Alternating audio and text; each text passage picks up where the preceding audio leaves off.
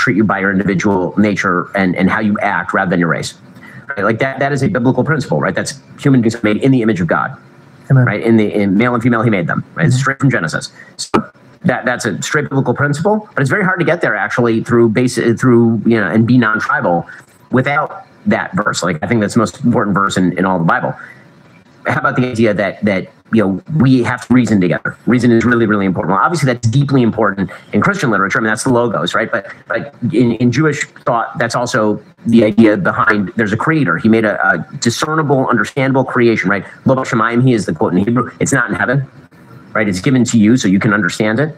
And so using reason is actually a biblical value. Mm-hmm. And when you don't have reason, then you just revert back to the feelings. You revert back to how I feel about things, what makes me feel good. And that's really dangerous. The idea that you become chaos. Yes. The idea that you have duties in the world, like moral duties in the world to your wife, to your children, to your community, to your country, right? As opposed to a country that is rooted in what am I owed? Right? What are the things that everyone else owes to me? So when I was growing up, it was like, okay, if there's a piece of trash on the street, you pick it up. Yeah. Okay, somebody else should have picked it up, but they're not there. So now you're going to pick it up. Mm-hmm. And that's like a very minute example of the kind of stuff that builds social fabric. Because the opposite is also true. If you don't pick it up, everybody just starts leaving their trash everywhere. I mean, that's basic broken windows theory. Los Angeles. Yeah, exactly. And so if you keep saying that it's not a problem to problems, it just accumulates until you're like, all right, well, this is a huge problem. And not just that. If you say it's not my problem, then the problem starts to accumulate, right? Wow, that is a brilliant point of view. I think everybody kind of took the privilege of like, it ain't my job, I'm not going to do it. Yeah. Again, biblical and Old Testament is like, well, we're not asking you to be your job, but could you be a good person and do the job? Right. I think public institutions facilitate that kind of thinking because, like, okay, well, I gave it the office. Okay, so there's trash on the street. Wasn't there a trash person whose job it is to like come and pick up the trash? And yeah, there is. And you did pay that. But also, this is your community. It's where you live. And so it should be pretty important to you that if there's trash on the streets, if you see something in there, the trash missed it, probably you should pick it up and just toss it in the trash.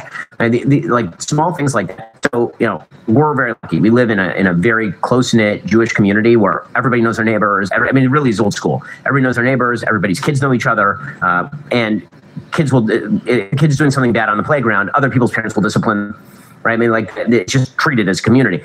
That is the way that things ought to be in the United States. And I think that has fallen away. And again, I think the only way, I don't think that can be built top down. I think one of the mistakes you sometimes see on the right is, okay, we'll legislate that top down. We'll grab control of the government, and then we will ram morality down, top down, fix all the problems. This presidential election, bam, everything will be, that's not true. We need foundation. Social fabric is built ground up and destroyed top down. Right?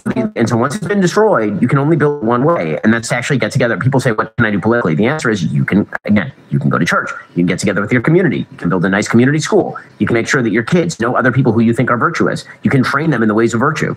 And that's how you build a community that's functional. That's what the church teaches. The church teaches, like, they will know you by your fruits, and it's not your works, it's the grace of God. So when you act like a Christian, people would want to be a Christian. But if you say you're a Christian and you don't act like a Christian, then it causes them to be like, well, I don't even want to be a part of this. There's no peace or joy. Sorry for cutting you off, God. No worries. But 100%, I think it starts at home, and I think that we've created a society that's very self-involved, and everything is about how is it going to be for me, and what can you do for me? And we've all started to lean on our own understanding and what we think is right. And when we do that, when we lean on our own understanding, we're lost, right? It's not ours. It has to be God's. Right.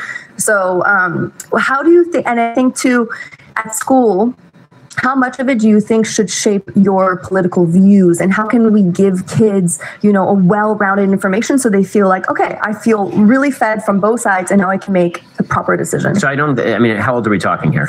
Like high school. Okay, so the truth is that I don't think it's my job to present my kids with both sides. I think it's my job to present my kid with my side, and then put good counter arguments to the other side. I'm the parent, they're the kid. And so they'll get to a point where they'll make their own decisions, because that's the natural way of life. You start not thinking like your parents, you start asking questions.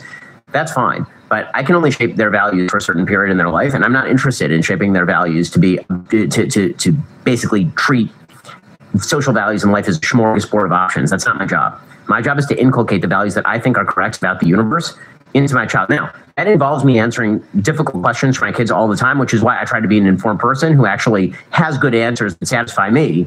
And I try to give, I think, complex and adult answers to even my kids, even very young. Right. So the other day, my 10-year-old, we're talking about the Warsaw Ghetto Uprising. So my father and I